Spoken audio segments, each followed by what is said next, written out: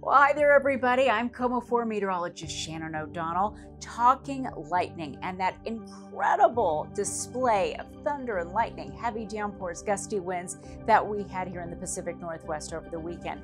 Exceedingly rare in our part of the country. And this is just one of many photos of all of that forked lightning that was going off for hours and hours around Puget Sound on Saturday night and Sunday morning.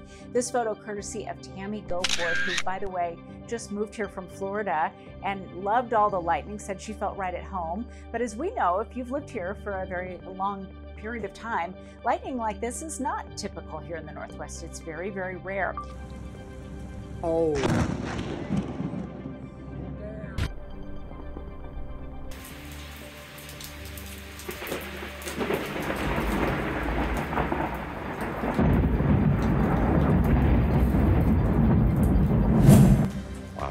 What an interesting event that was. I tried to get to bed so early last night because I knew it was going to wake me up in the process. I'm glad I did because it did. Did it wake you up? Yeah, there was one moment I had the sheets pulled up and I'm like, okay, here we go.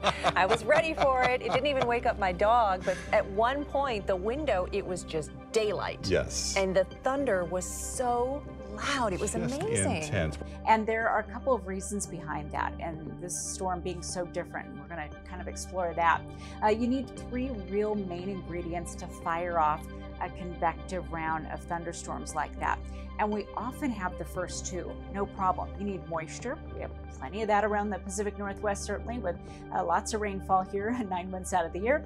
You also need a lifting mechanism to get thunderstorms going. Well, we've got the lift too. You need an area of low pressure or some mountains in topography. We get that all the time as well. The ingredient that we are normally missing is the massive instability that comes with convective storms like what we just experienced. And that is set up when you've got a huge temperature lapse rate, meaning it's really hot at the surface and it's much, much cooler aloft. That is common, especially around other parts of the country east of the Rockies. You get the hot air down at the surface from the Gulf of Mexico. It's hot, it's moist. You get the cold, dry air aloft coming in from Canada, and that creates a lot of instability. That's rare around here, but we did see that same setup over the weekend. Again, this kind of lightning is rare. The last time we had something similar, if you're a Husky, you might remember better than others, it was September of 2019. Remember when that storm came in and the lightning was just lighting up the sky so much that they had to delay the Husky football game by a couple of hours. So it's been about 5 years since we've seen something similar. This past weekend, we experienced thousands of strikes around the Northwest, including 3,000 to 4,000 here just in the state of Washington.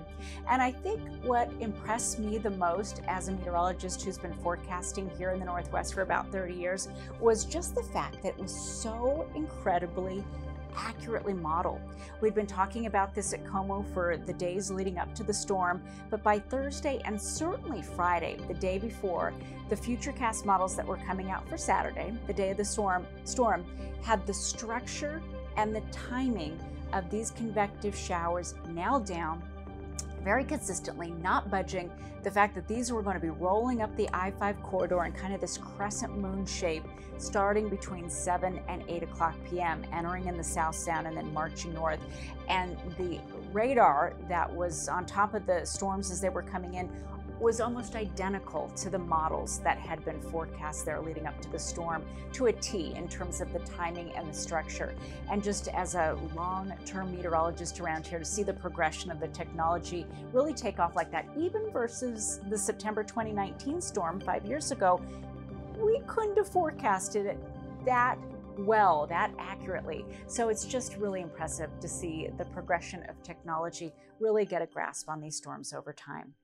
From the KOMO 4 Weather Center, I'm meteorologist Shannon O'Donnell.